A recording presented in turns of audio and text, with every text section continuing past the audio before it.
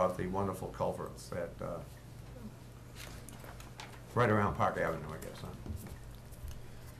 huh? Chris and Jennifer, you saw the video of this. Do you have anything you want to say about it? I prefer to just answer any Great, questions Mr. that aren't LeBranch. resolved.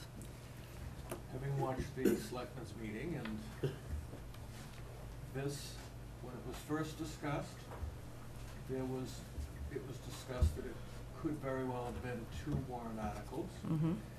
One being the Eaton Park, and then the other one being the Park Ave culvert.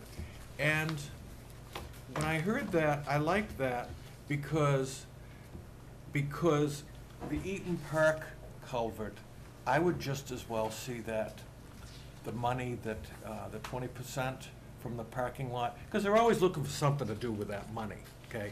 They're always looking for something to do. What are we gonna do this year with that money? Like the surplus, yeah. No, but I would feel very, you talk about rewriting a,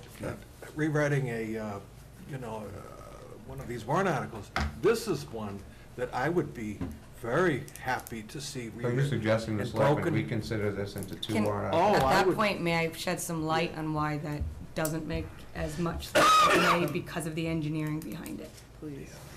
This is nothing to do with the recreation fields. This has nothing to do with recreation. This is truly a drainage issue. The drainage pipe that is on the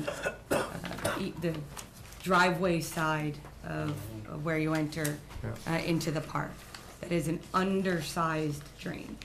That drain itself goes all the way back through the fields, up to High Street, up Toll Ave, down Winnicott, up Academy Ave, and collects a section of High Street, and I might have had one of those roads backwards. That is not indicative of it being a recreation project. It is a drainage issue Got it. that we have that surcharges. Tying that together with the culvert that is, I'm using geographic locations, next to King's Kingdom, but again, nothing to do with the playground, is a stream bed that comes down and around, goes through an existing arched culvert. And if you recall, to get into that park, there is sort of a 1-lane roadway. Yep. That's a crossing, that's a environmental permitting, that's a wetland permit. That culvert, once the water hits there, again, it collects a large portion down Park Avenue, and then goes back out onto Winnicott and collects drainage from down there. Putting the 2 together is an economic decision, it's an efficiency decision.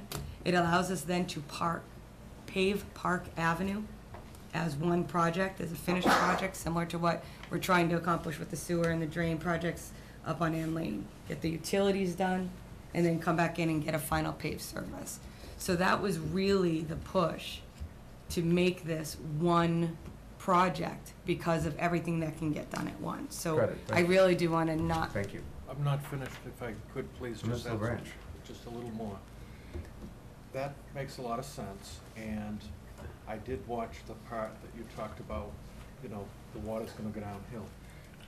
Once it gets to that area, you're very close to the marsh.